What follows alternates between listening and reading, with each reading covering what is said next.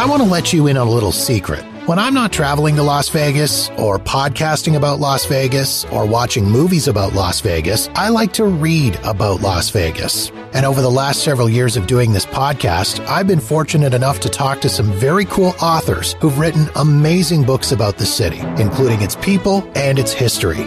I thought it might be fun to take a little trip down memory lane and reshare some of those conversations with you. Maybe even give you some ideas for titles to add to your own personal Las Vegas library. My name is Jeff, the host of Jeff Does Vegas, and this is a little something I like to call Vegas Book Club. This time around on Vegas Book Club, we're heading back to episode number 78 of the podcast and my conversation with David Schwartz, UNLV professor, Las Vegas historian, and author of the book At the Sands. December 15th, 1972 saw the opening of one of the most iconic hotels in the history of Las Vegas, the Sands Hotel and Casino. During its heyday, it played host to some of the biggest names in entertainment, most notably the legendary Rat Pack, featuring Frank Sinatra, Dean Martin, and Sammy Davis Jr. And although that might be what the Sands is best known for, there's way more to the story than that. David and I talked about what inspired him to write a book on the Sands, how mobbed up the hotel was compared to other Vegas hotels of that era, Frank Sinatra's involvement in the project, and what led to the eventual downfall of the property, both figuratively and literally. Please enjoy my conversation with David Schwartz.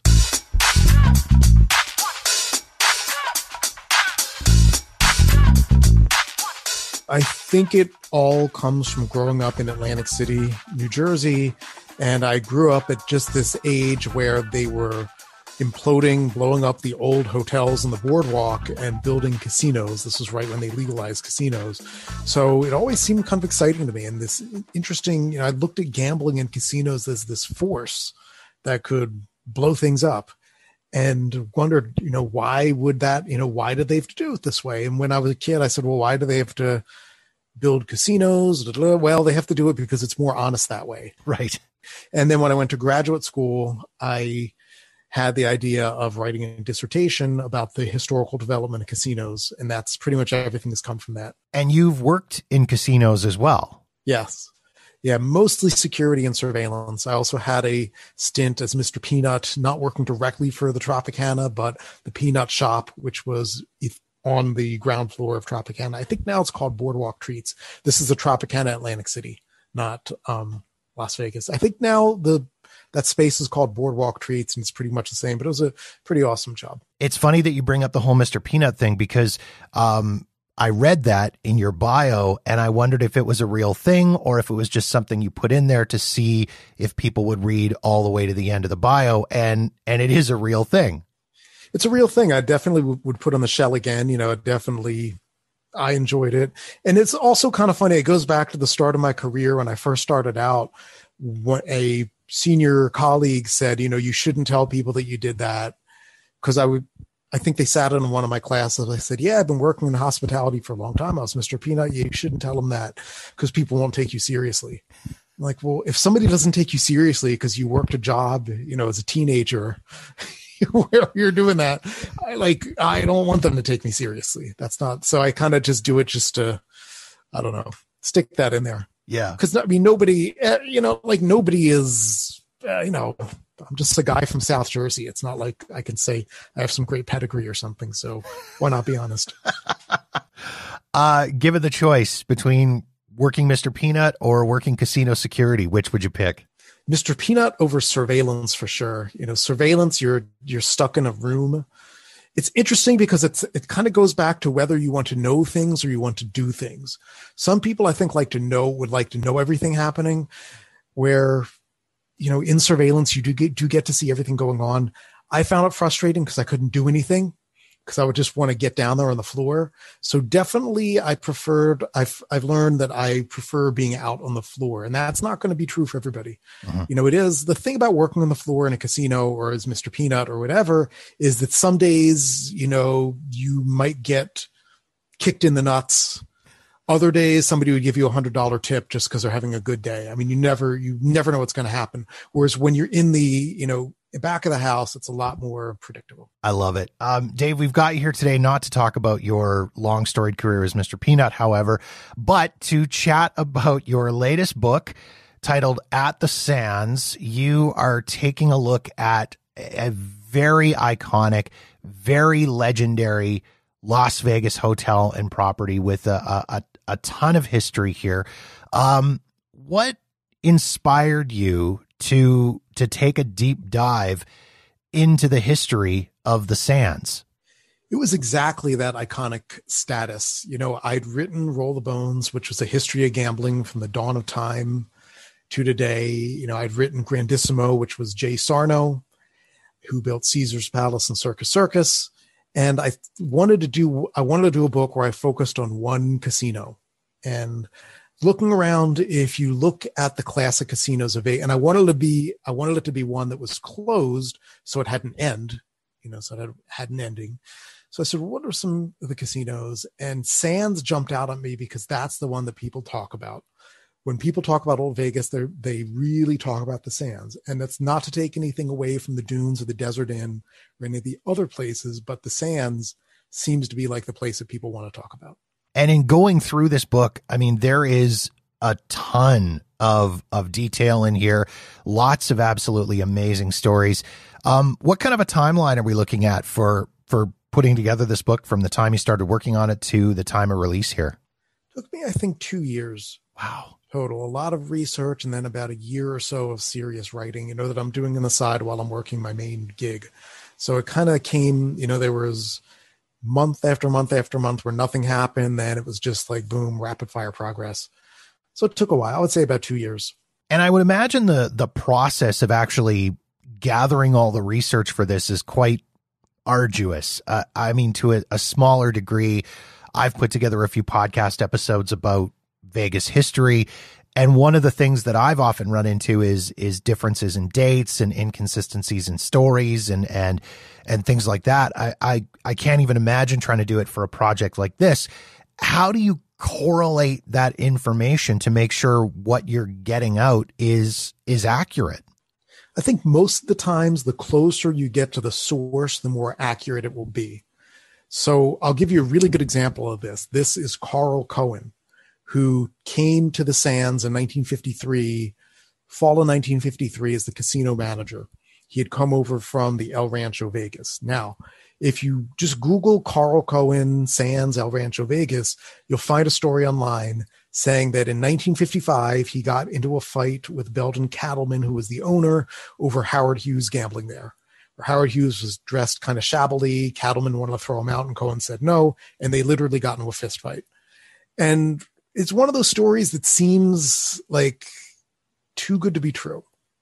And like, So I did some research into the publications at the time, and nobody in 1955 mentioned any kind of disturbance in the El Rancho Vegas in that period. Like, it just wasn't mentioned. Howard Hughes was in Vegas. I can't prove that he was not in Vegas in 55, although in that period, he was usually staying at the Flamingo. Although he certainly could have gone down to the El Rancho Vegas to gamble, so it's possible that he was there. But what did it for me was the fact that Carl Cohen left the El Rancho Vegas in 1953. I was able to piece this together using Fabulous Las Vegas, which was a magazine, a weekly magazine back then. Basically, what the timeline was Cohen went on a vacation, because Vegas was such a small town then. They would literally put in there, if a craps dealer and his wife went on vacation, that would be a news item. Right. We're like, hey, welcome back. They're coming back. So first thing was said, well, he was on vacation. He went down to LA. He comes back, and like a week later, he is now associated with the Sands. And there were a couple of interesting moving parts going on. And this is something that some of this made it into the book. Some of this I didn't put into print because it's just hunches. So he's doing that. Meanwhile, Jake Friedman, who is the on paper owner of the place, is negotiating for another loan to add another 200 rooms. And he's going around the country doing that. He gets the loan.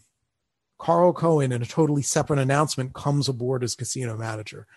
I think that he went to someone. I think it probably was a guy named Joseph Doc Stacher, who was one of the big people, one of the big investors, and got the money, and that Cohen becoming the manager was one of the conditions, that they wanted to keep him, that he wanted to watch his interest, and that's how Cohen got in. That's just a hunch. I have no proof of that, but it seems like the timing is very coincidental that because Friedman had, on paper at least, been trying to get this loan since the Sands opened for almost a year. And then it happens, and he is new casino manager like that week. That seemed a little bit interesting. And there's nothing about Howard Hughes connected with that. And it would have been big news because Howard Hughes was mentioned when he came to town. So something like that would have been big news. So hopefully I debunked that a little bit. And I would imagine that that's got to be one of the hardest parts of writing a book like this.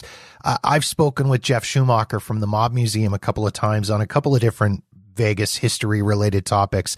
And from what he's told me, there are so many different urban legends associated with all these different Vegas resorts and Las Vegas in general, that I would think one of the most difficult parts of this had to have been sorting through the bullshit, so to speak. It was. And what complicates it is that in casinos, they didn't write everything down.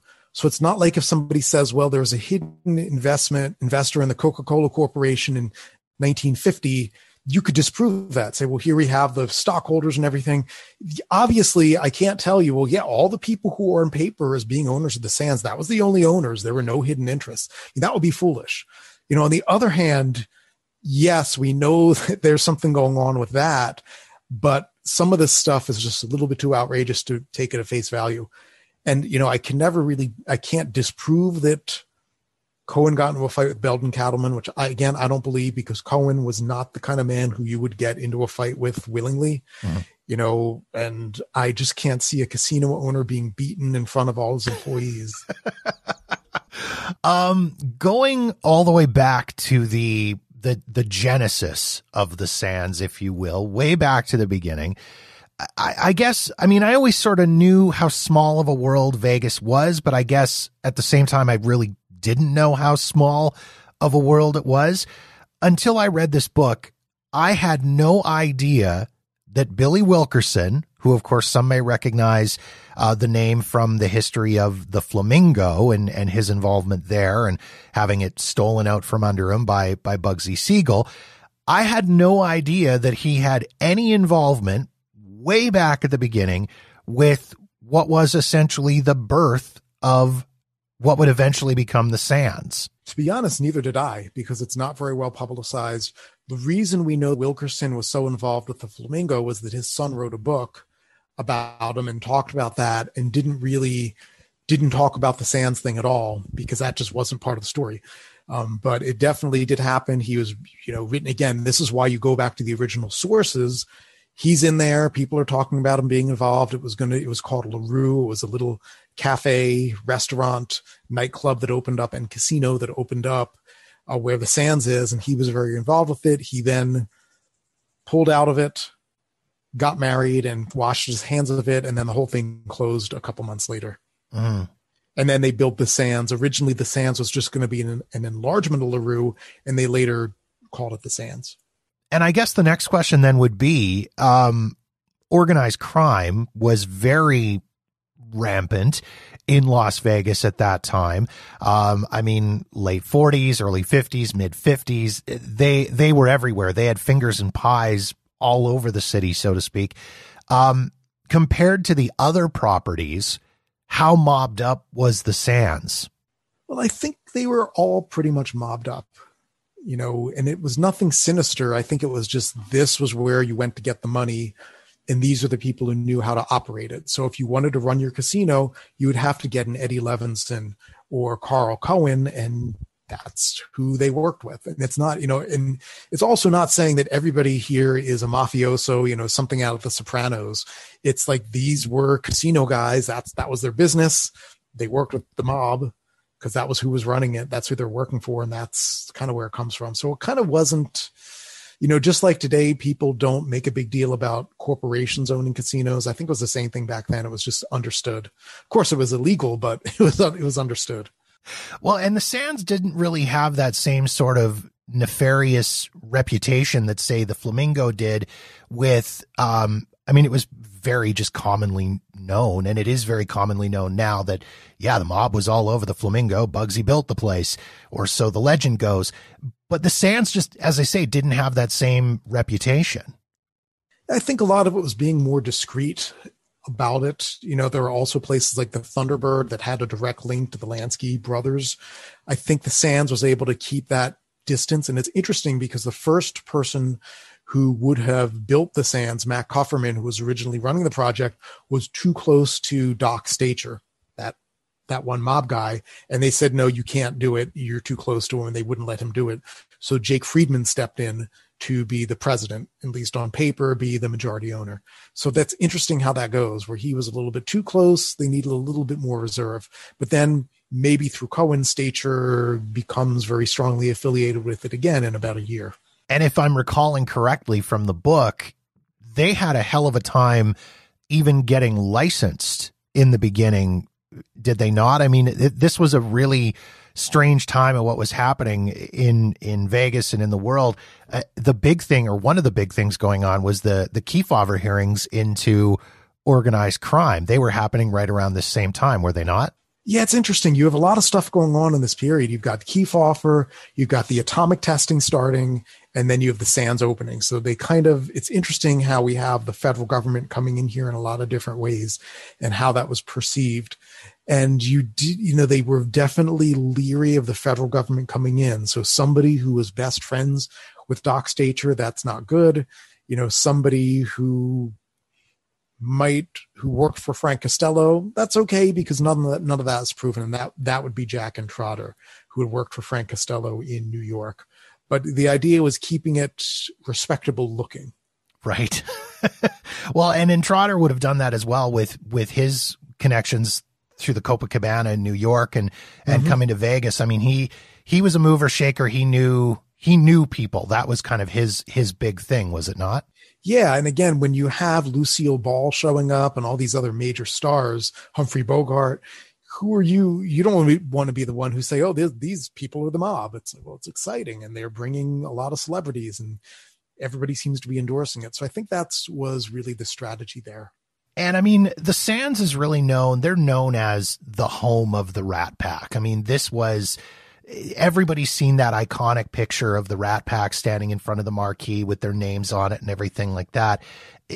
When did Frank Sinatra step into the picture with the Sands? Frank Sinatra steps in October 1953.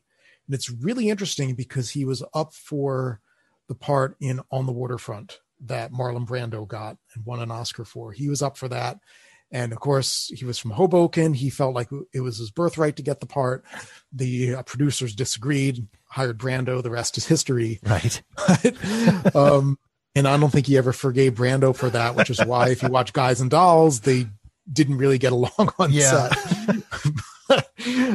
He almost didn't do the Sands gig because this was reported in the papers. He said, well, if I get called upon to do On the Waterfront, I'm going to skip this engagement. But it was a very carefully negotiated thing. Even before he played, he was negotiating to buy a piece of the Sands. And again, people have speculated that he was actually holding that interest for somebody else. Again, that's we could speculate about that all day. On paper, he was the owner and he certainly acted like he owned the place. I'll put it that way. He definitely acted like he owned the place. So when did the other members of the Rat Pack start showing up at the Sands? So it happened over several years. Dean Martin first shows up in 1955 with Jerry Lewis. So first as part of that duo, then after they split, in the custody, he kept the Sands. I guess Jerry went somewhere else, but he kept custody of the Sands. So he became a fixture there. Sammy Davis Jr. starts playing in 1957 with the Will Maston Trio, which by that point, pretty much his uncle and father would come out for one song.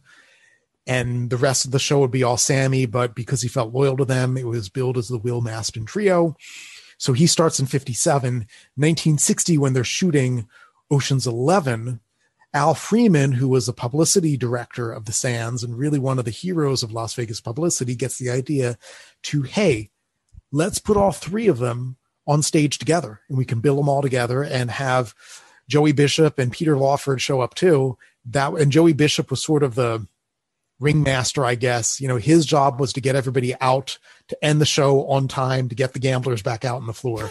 Because, Frank and Dean and Sammy would have gone all night, but his job was to, okay, we're just shut it down, drop the curtain, get them out there.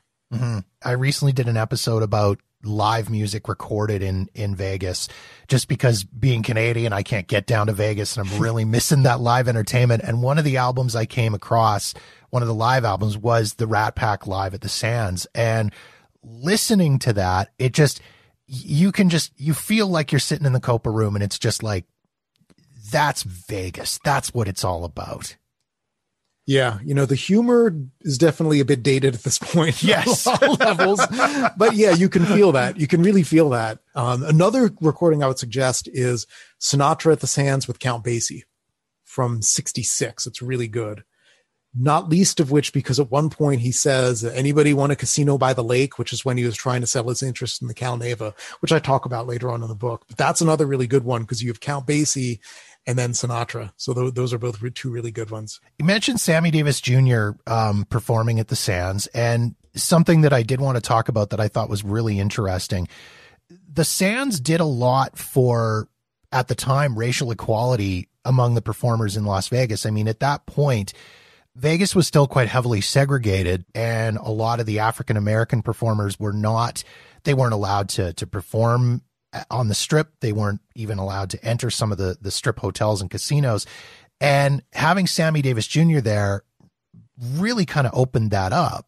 It did. It's interesting. And one other thing that I found, I think it was in 1958, there was a news story about Sammy Davis Jr. walking around the casino floor with Carl Cohen, and Carl Cohen telling him, don't run over time, get them out here quicker.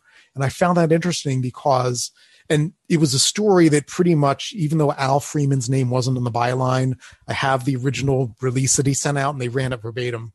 So pretty much I found it interesting that they wanted to publicize that not only is Sammy Davis Jr. here, he's on the casino floor. Mm-hmm. Which was a rarity in 1958 in Las Vegas. Most of the black performers, they did not let them mix with the guests on the floor afterwards, or they would extremely limit it, and it's interesting. If you watch the movie Meet Me in Las Vegas, which was set at the Sands, Lena Horne is seen singing on stage, but not on the casino floor. Mm-hmm. Sammy Davis Jr. is in that. He's a cameo, and he's literally just a voiceover. I guess they couldn't get a camera there that day. But it's interesting that they present Lena Horne, and she's wearing this beautiful gown, and it's very elegant, but she's on stage and not in the casino. 3 years later, that's different, where Sammy Davis Jr. is publicized walking around the casino. As I say, it was really fascinating to kind of read into that and see how they, and if I'm not mistaken, I think Sammy Davis Jr. actually kind of stepped up and said, like, listen, if you don't make these changes, I'm out of here. He was one of the people who did, and definitely the local NAACP had probably the biggest part of that, where they threatened to have a boycott on the Strip and do a protest march on the Strip. And that was why in March of 1960, casino owners said, we'll desegregate. But definitely Sammy helped them get there for sure. Yeah, I just thought it was really, really interesting to see what an impact this casino hotel, this quote unquote place in the sun, had on the whole situation of racial inequity and segregation and desegregation. I just thought it was really, really fascinating. Another very fascinating person that I want to talk about is Howard Hughes, who is, I mean, he's such a character when it comes to the history of Las Vegas. He kind of went on this weird buying spree of hotels where he bought up. I mean, Desert Inn, of course, where he took over the top 2 floors and said, okay, well, I'm not leaving. I'm just going to buy the place. and Castaways and Landmark and the New Frontier and all this kind of stuff. What spurred him on to buy the Sands? Okay, so here's another thing where we have a couple different stories floating around. The one story is Howard Hughes bought all those casinos to chase the mob out of Las Vegas. The other story is the mob took advantage of Howard Hughes to get him to buy the casinos, whatever. According to Bob Mayhew, who was Howard Hughes's right-hand man, who was literally the face of Hughes, Nevada, They did it because Hughes had a ton of money from selling his stake in TWA that was going to be taxed, and he wanted to get it into active income. So he said, just buy everything you can.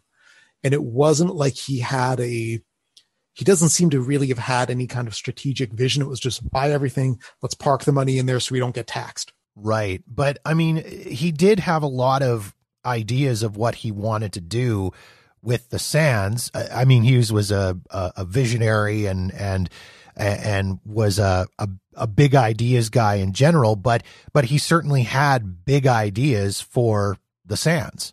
Yeah. And it's interesting because he does this right when Kirk Kerkorian announces the International, which was going to be 1,500 rooms, world's biggest hotel. Okay, as soon as he announces that and is looking for funding, Hughes says, but wait, I'm building a 4,000 room expansion to the Sands. And I looked at, he announced it in a handwritten press release. And he's saying, we're inventing this technology. He has something that sounds kind of like it was kind of like Top Golf, where people will play golf, but not on the golf course. And he has all this other technology. He says, well, it hasn't been invented yet, so I can't tell you about it, but I'm designing it. And it was absolutely just wild.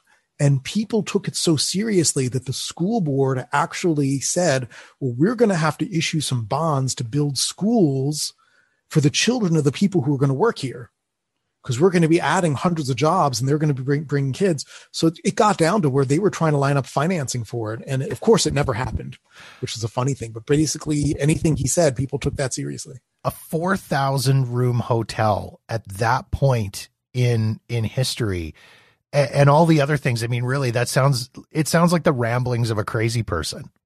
Yeah. And it was a 24-hour shopping mall. Now it's all things that did happen 30 years later or 25 years later. It's kind of interesting. So it's all stuff that did happen. It just didn't happen there, and he didn't do it. And he, my theory is that he never intended to do it, is that he just wanted to, take some of the oxygen away from Kirk Kerkorian. Mm-hmm. I have another conspiracy theory if you want to hear it about Kerkorian and Hughes. Yeah, absolutely. Okay. So basically, Kerkorian in 1970 was trying to do another offering for international leisure. And the SEC said, well, you have to give us audited books going back 5 years at your properties. One of them was the International. That was fine. The other was the Flamingo.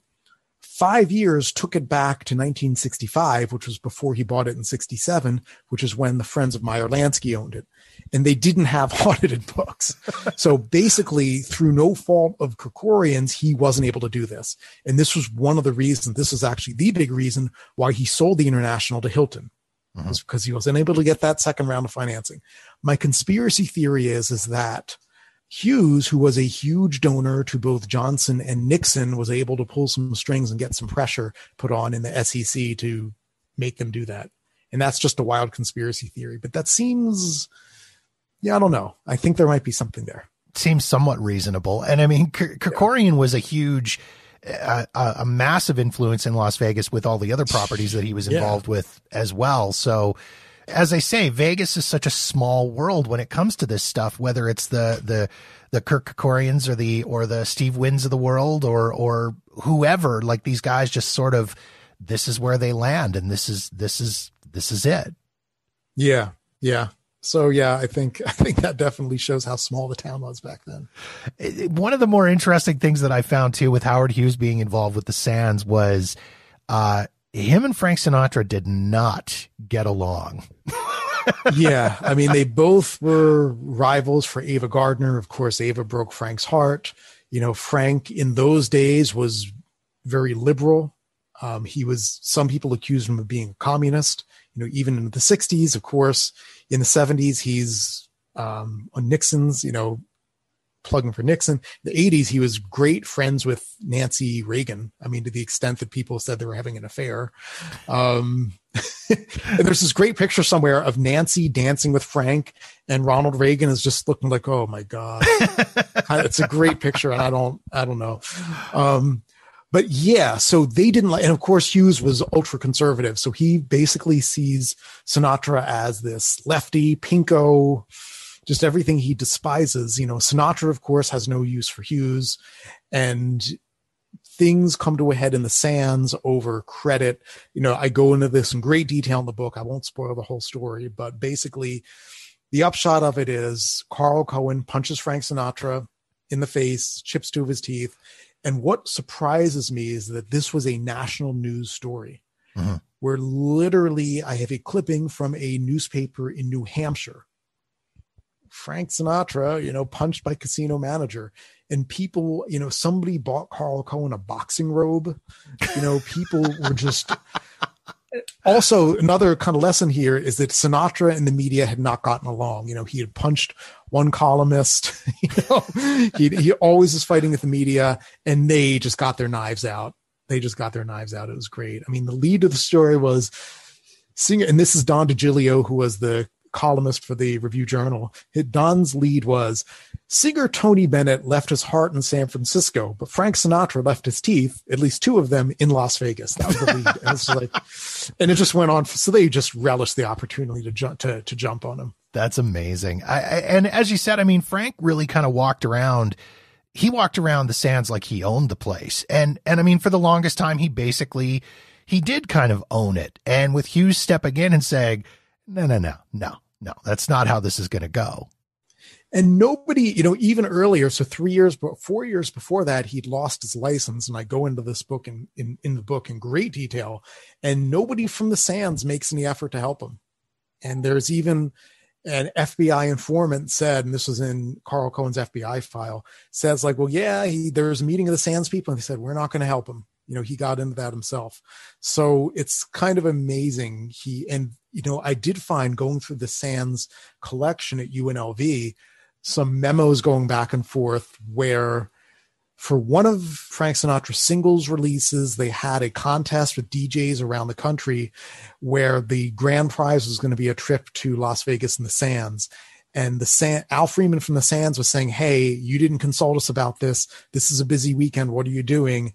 And Frank's guy says, well, we're paying for the airplane ticket. Frank himself is paying for the posters and the stations. All you're doing is the hotel room and the food. So Frank is also very much in favor of this. So you could tell, and just the passive aggressive memos going back and forth, you could see he was not universally loved at the sands. But I guess they had that relationship where they realized that they must have had this relationship where they realized that he was good for them and they were good for him. So they just kind of put up with each other to a certain degree, I'm assuming.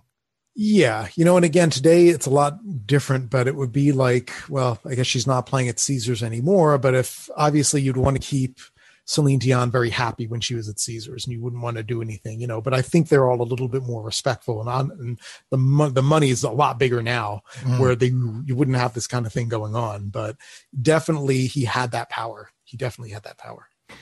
Looking at the later years of the sands, I mean, what really kind of led to the downfall of the sands? Was it just a case of all these giant mega resorts are starting to go up and down the strip and around what was essentially a very small hotel? Were they just not able to compete with that? Okay, they could have gone the route of the Flamingo and just basically gutted everything and built huge towers, and it would still be the sands, but kind of the sands in name only, just like the Flamingo. It's the Flamingo, but it's not the place where Ben Siegel and Billy Wilkerson, did their thing. I mean, they could have gone that way. They didn't, because just of the way the ownership changed, where Kerkorian buys it and then Adelson buys it. And just as Adelson's buying it, you have the 1993 wave of mega resorts is being built. So people say, well, we don't know if we want to fund a lot of stuff. And originally they talked about adding another 2,000 rooms. And then by the time the 1993 ones are in the rearview mirror and everything's looking good, it's like, hey, this could be so profitable. Just level the place and build something new. And that's how you get the Venetian. So basically they missed that. If they had started doing this in the 80s, like the Flamingo did, probably it might still be around. But again, I would say it would be a name only, kind of like the Riviera was at the end or the other places. Whereas they just kind of missed that. And they said, no, we'll do it again. But even if they had, if you look at places like the Stardust, which expanded in the 80s, that didn't save them in the 2000s, or the Frontier. So they might have gotten imploded. early 1990s, which hotels would those have been going up around the Sands? It was the 93 class. So Mirage was 89. Then you have Excalibur after that. Then you've got MGM Grand, Treasure Island, and Luxor. And then Mirage is kind of in the boom after that, a little bit before Venetian. But, so by 95, you're like, it's probably not going to pencil out just to add more towers here. Yeah. Probably want to do something bigger to compete, because honestly, you can see in the pictures, and there's a great picture in the book where you can see Treasure Island sort of next to it, and you're like, oh yeah, how could they compete with that? Well, and as you say, I mean, how many rooms were in the Sands by the end? 777. So when you're lucky 777. So when you're 777 rooms competing with, and you're on a strip competing with resorts that are 2,500, 3,000, 4,000 rooms. I mean, that's, as you say, there's no way that you could even come close to competing with that. Yeah. And just newer, they're not going to be getting a lot of high rollers at that point. They're going to be going to Caesars or the Mirage, and you can't really, it's not big enough like the Riviera where we'll just expand it, or the Flamingo, we'll just get the mass volume to stay viable. So they really, kind of like the Desert Inn a couple years later, were in a rough position. So I guess the big question then is, why do you think the Sands has maintained this legendary, iconic status for all these years, and this level of nostalgia where people just, yeah, that's what Vegas should be? Why do you think they've held on to that? I think a lot of it is because it's not there anymore. You could look at, let's say Bobby Darin at the Flamingo was another famous Vegas record. It doesn't have that same mystique as the Rat Pack at the Sands. Not because Bobby Darin's not talented, but because, we could, $39 a night to stay at the Flamingo now, or whatever it is. It doesn't have that same mystique. Whereas the Sands, we'll never go to the Sands again. You have that. It's definitely part of the past. So I think them closing it in 96 really fueled that enigma, that iconic status of it. I think if it was still around, you wouldn't have it, because we don't have it around the Tropicana. We don't have it around the Riviera. I mean, Caesar's Palace we do, but Caesar's Palace is something totally different. Mm-hmm. And even that is very different from what it was. Well, and I feel like to a certain degree too, that icon status, people hold on to that with, as you say, with things that go away and defunct things. I mean, a perfect example is Pan Am Airlines as an example. People always harken back to that, the days of when everybody wore tuxedos to fly places, and there was somebody rolling a cart with prime rib and lobster down the middle of the aisle. And now it's peanuts. And if you want to put your seatbelt on, it's going to cost you an extra $11. Yeah. All of these things, I guess there's a certain level of just that nostalgia with the Sands. There is, because we can never go back to it now. So I think that seals it, and we just can look back at it and say, well, and of course we don't also remember all the bad stuff, in addition to all the great stuff, there's a lot of also bad stuff that happened, but we don't think about that anymore. But it seems for some reason that the Sands, even more so than any of those other somewhat iconic hotels like the Stardust or the Riviera or the Dunes or any of those, for some reason, the Sands is the one that really sticks out in people's minds. Yeah, I mean, I think that's true. And I think, again, it speaks to the publicity that Al Freeman did all those years ago, and then sort of getting lucky to have Frank Sinatra involved and be part of that, And I think a lot of it also goes back to the 90s and that revival around swingers, where that's sort of what's going out there. Even Star Trek Deep Space Nine has the episodes in the holodeck with Vic Fontaine, and that's clearly based on the Sands. They never name the casino, but it's supposed to be something like the Sands. And I think that, the fact that you have that nostalgia in the 90s, right around the time that the Sands goes away, really locks it in.